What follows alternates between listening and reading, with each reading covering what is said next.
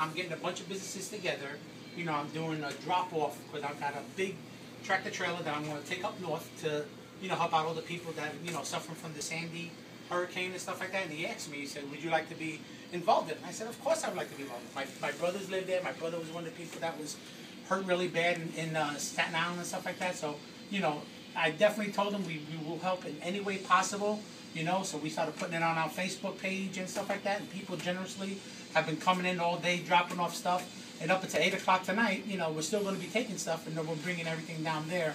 And then they're going to be caravanning up there. So it's definitely a worthy cause and stuff like that, and very, you know, dear to my heart.